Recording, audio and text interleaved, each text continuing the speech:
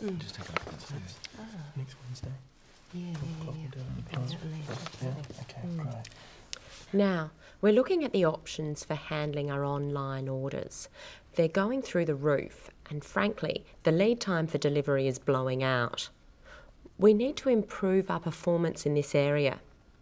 Any suggestions? Well, as I see it, we have three options. The obvious one is to employ more people to do the job. Another alternative is to automate the system more, cut down on the physical handling. And the third option? We could outsource. What are the pros and cons? Well, looking at increasing staff versus automation, we have to consider the cost. Automating has a higher capital cost than putting on more staff. On the other hand, employing more people is more expensive over a long term.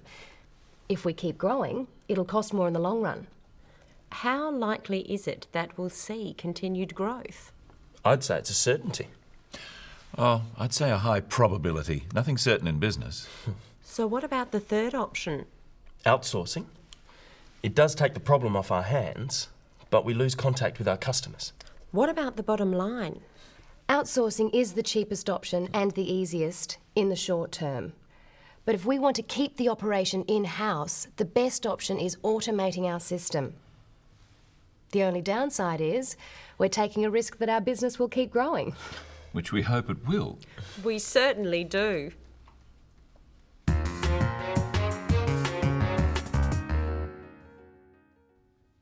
We've looked before at formal meetings.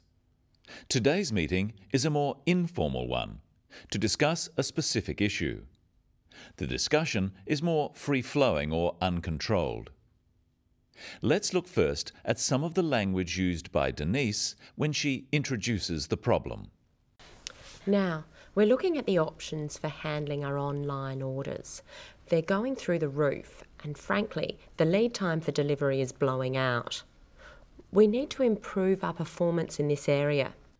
Denise says we're looking at the options.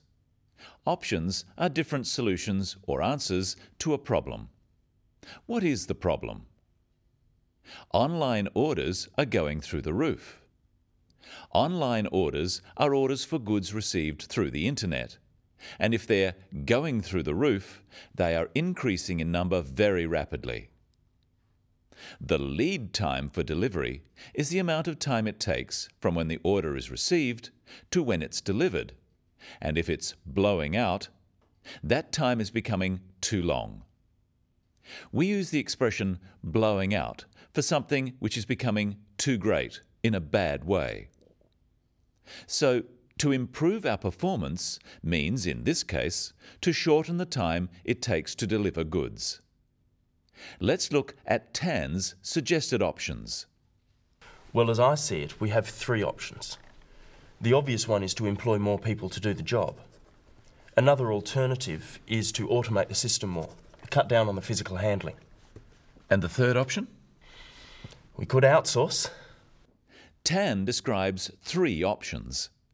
First, he lets us know that this is his opinion by saying, "as I see it." Practice with Tan some different ways of letting someone know that what you're stating is your opinion. As I see it, there are three options.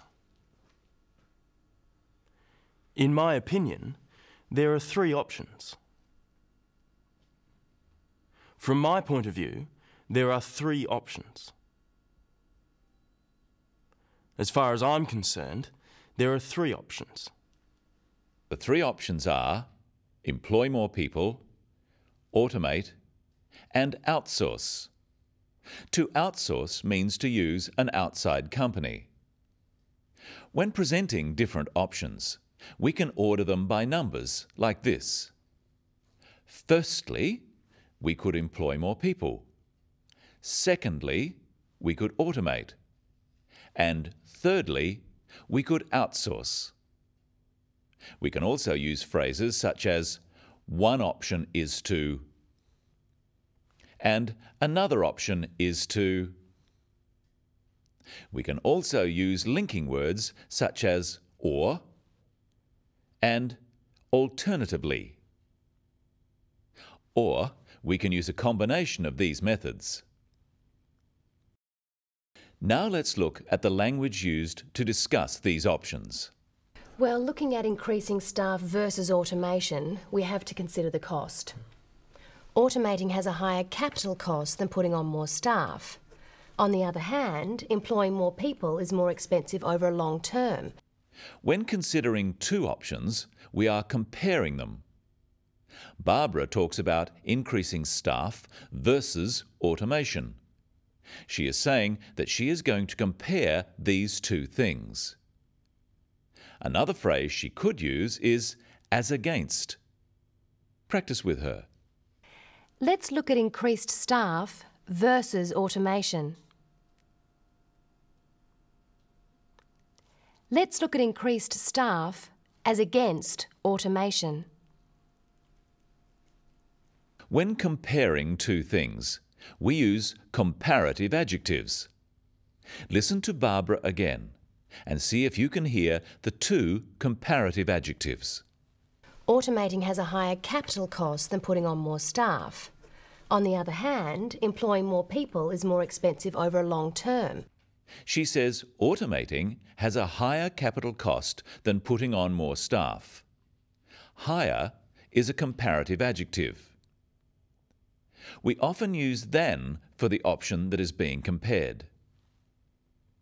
Remember, for words of longer than 2 syllables, we use more for the comparative. Employing more people is more expensive.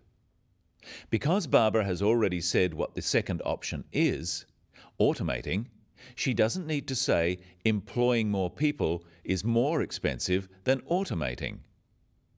Notice that she uses the phrase on the other hand. This is used to introduce another side to an argument. Practice this with Barbara. On the one hand, automation is expensive. On the other hand, it's more efficient. Another way of comparing two ideas is to use linking words such as but, although, and however. Automation is expensive, but it's more efficient. Although automation is expensive, it's more efficient. Automation is expensive, however, it's more efficient. Now listen to the discussion about the likelihood of continued growth.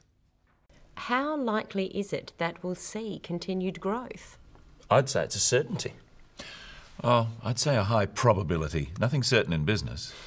Denise asks how likely continued growth is. In looking at words to describe likelihood, we can use these words: unlikely, possible, probable, certain. So we can say it's unlikely, it's possible, and so on. We can also qualify these with words such as very, quite, highly, or reasonably. It's very unlikely, it's quite possible, it's highly probable, it's reasonably certain. And in a different kind of sentence, we can use them as nouns. It's a certainty, it's a possibility, there's a probability, there's a high likelihood. But we don't say there's an unlikelihood. We say there's no likelihood. Finally, look at what happens when we compare more than two options. Outsourcing is the cheapest option and the easiest in the short term. But if we want to keep the operation in-house, the best option is automating our system. Did you hear the superlative adjectives used to compare more than two things? Listen again. There are 3. Outsourcing is the cheapest option and the easiest in the short term. But if we want to keep the operation in-house, the best option is automating our system. Well, our bottom line is that that's all we have time for today. So I hope it's quite certain I'll see you next time for the Business of English.